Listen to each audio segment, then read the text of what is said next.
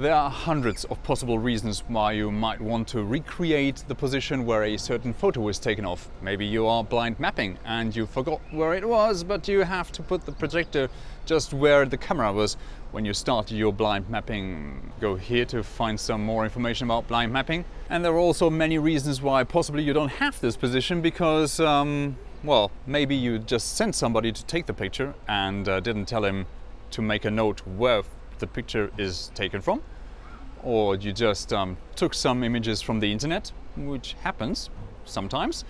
And the main reason might be this. Ooh, nice.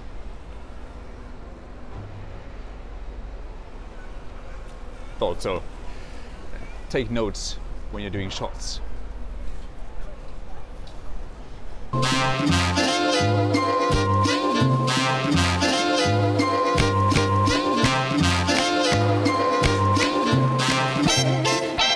Maybe I didn't have to come up all the way to the roof of the Stadtbibliothek in Stuttgart, but I have a point.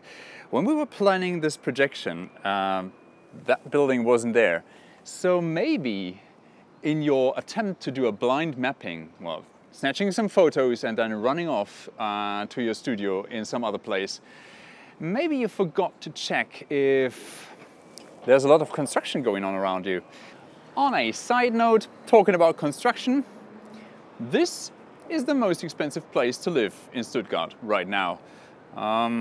Remember that video by Casey Neistat about the skyscraper penthouse looking over Central Park? Well, this is not so much cheaper, but it's definitely not the Central Park you're looking at. Well, they'll find out. Fortunately, we took the photo from here. How I know? Well, let me explain. I'm using two free apps that you can download from the internet. I'll link them below and give them a try. I think this is the best way to find out where you were when you took a photo and you just don't remember. This is certainly not relevant for the technology to find the point where the photo was taken from, but I just want to remind you that sometimes you plan to have a projector placed somewhere because the angle is great and you can reach everything. And then they're building a house right on top of this spot. So always keep in mind, projects sometimes take a little longer and reality catches up with you quite often. So let's hope the loser that you sent out to take this image had his GPS on when he took this image. Well, let's see. Let's choose information. That's Command I, and well, we can see what camera he used to take this image, but he didn't. Let me show you what it looks like when somebody left the GPS on his camera while taking the image. Here we are. Here's the information, the Exif data and the GPS.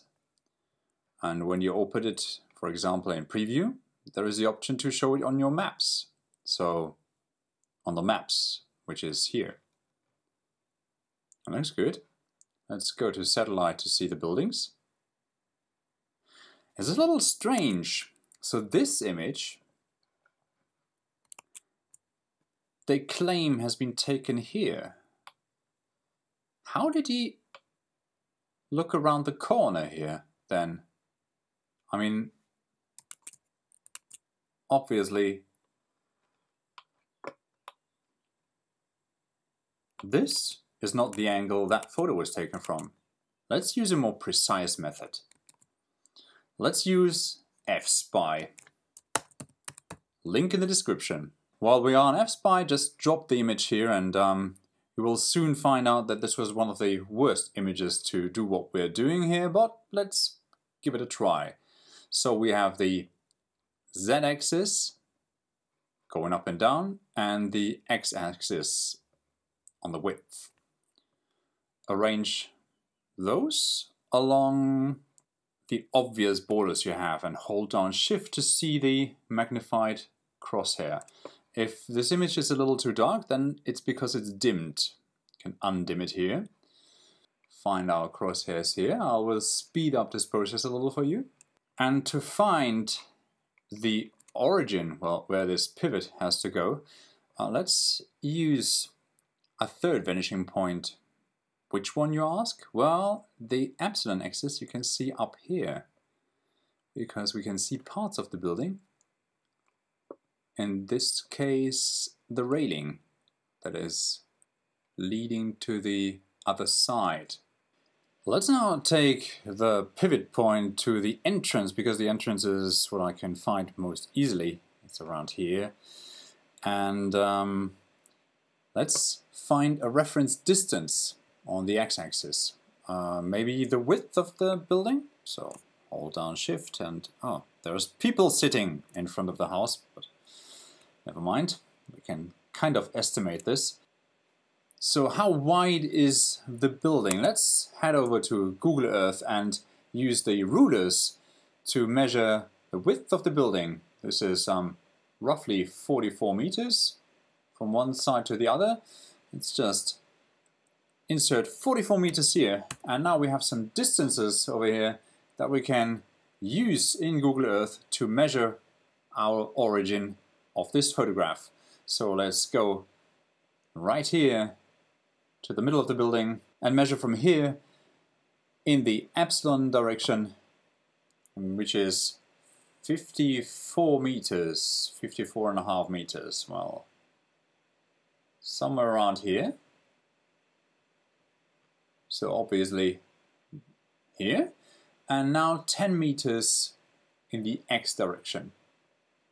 So from here, 10 meters horizontally, 10.5, 10.7, that's around here.